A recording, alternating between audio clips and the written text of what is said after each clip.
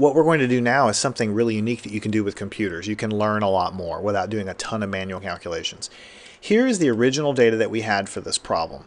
And if I'm going to go and refresh your memory and go over here to sheet 2, I'm going to switch sheets. This is the original ANOVA test results that we got. All we did was we got a F critical of 2.86. That was what our not our F critical, that was our test statistic F. And it was larger than F crit, so we rejected that null hypothesis, right? Now let's go back over here.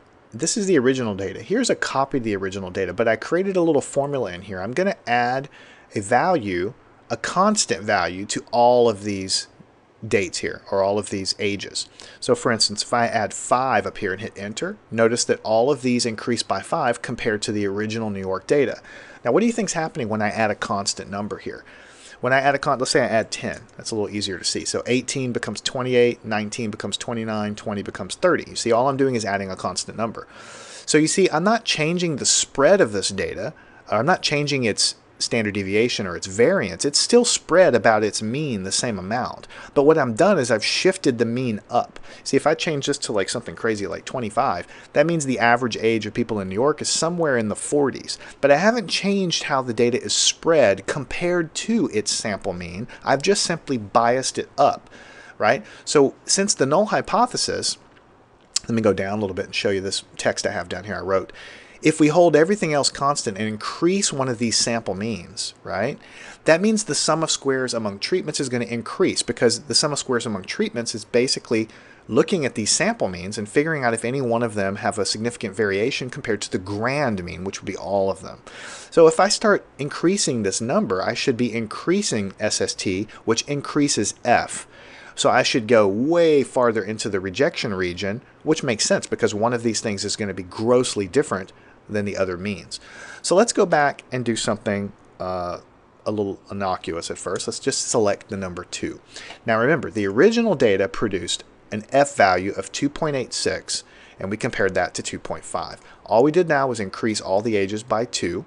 And so what I'll do is I'll highlight everything, and I'll go to Data, and I will select Data Analysis, Single Factor ANOVA, and in here I'm going to select my data, which is the new data here, and I want to show you how it compares. Labels and alpha is 0.1, columns, everything is fine. Hit OK, and let me go and zoom in here. Let me go View, Zoom, we'll make it 145 so you can see it a little bit better.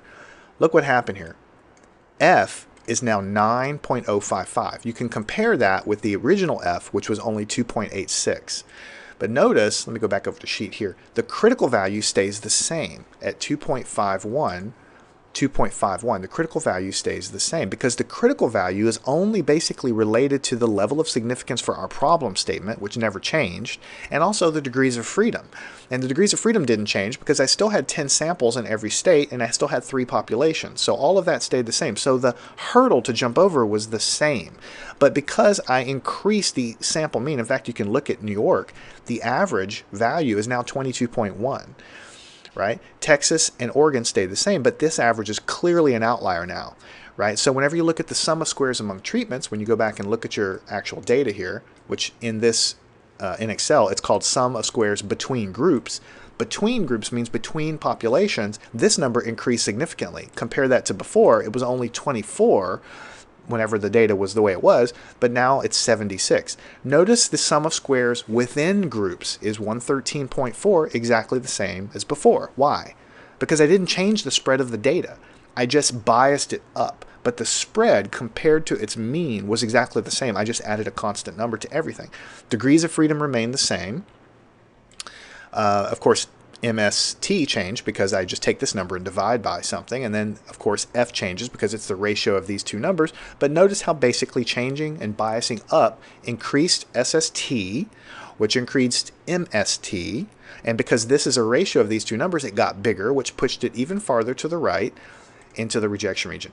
Notice the p-value is smaller because the p-value is just the area to the right of where my test statistic falls. And of course, if the test statistic's way farther to the right, the p-value is going to be a much smaller area to the right. But the same thing holds. Basically, if p-value is less than 0.1, our alpha, we reject. Here, p-value is way less than 0.1, so it's consistent. Either way you want to look at it, right? Now let's go back to sheet 1 and let's change this again. Let's change it to 10. Same thing. I just increased the average value even more, but I didn't change the spread of the data. Its standard deviation and all that stuff, or its variance, is basically the same. It's how much variance there is compared to its mean is basically the same. I just biased it up. So let's go ahead and highlight this. We'll go to data. We'll hit data analysis, single factor ANOVA, 0.1, everything's cool. I'll go ahead and do the input date range, or input data range here, and everything's the same. All right. So what happens here? Let me go ahead and do view, and we'll increase to 140. So you can see it a little bit better.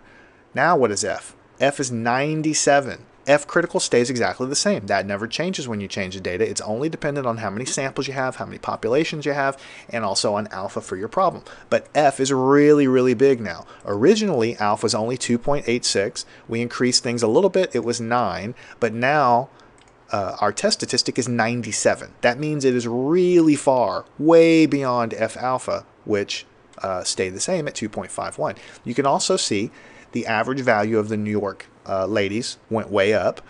The variance was 2.76. Notice the variance of that data was 2.76 when we changed it before, which is the same as it was initially, because when you add a constant value, you're not changing the spread of the data, you're just changing its average value. I think I've said this enough times for you to know that basically the SST increased, none of these other numbers changed, and which increased MST, which increased F, which pushed everything farther to the right. And of course, if you go the other way, things will go back down. So remember this, because the next section I'm going to contrast it with something slightly different.